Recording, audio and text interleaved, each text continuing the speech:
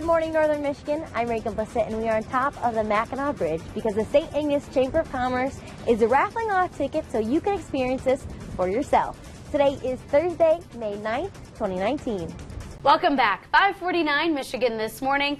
The Mackinac Bridge is a historic landmark in Michigan, and not many people can say that they've been to the top of the bridge towers. But now you have a chance because the St. Ignace Chamber of Commerce is raffling off tickets so you could experience the Mackinac Bridge like never before. Reagan and Stephanie join us from the bridge to show you the view.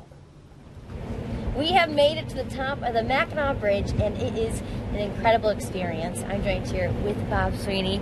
Okay, just tell me what we're looking at. Sure, we're 552 feet above the water. We're on the North Tower, a tower that we recently repainted. Last year it was completed, so we're on a freshly painted tower and got a beautiful view of the Straits of Mackinac. Now, how many times have you been up here?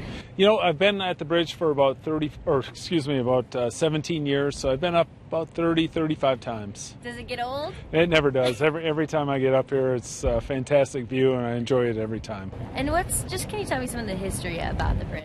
Sure. You know, interestingly enough, the construction of the bridge started 65 years ago this week.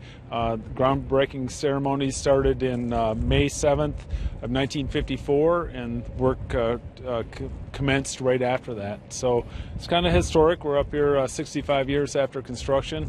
The bridge will turn 62 years old this year. So, you know, it's in fantastic shape for being that old. Now, can you describe to me, what we had to go through to get up to this point? Sure. So we started on the bridge deck. The crew will drive you out to the bridge deck, and then we went through a small oval opening at the road level of the tower. Had to kind of maneuver your way onto an elevator. You're in a pretty tight elevator. And then the elevator moves rather slowly, but comes up about 300 feet, and then you got to finish the last 40 or 50 feet on your own by going through some openings, about similar to what it would be on a submarine. I've never been on a submarine, but that's the way I would imagine it was a tight squeeze, but it was definitely manageable.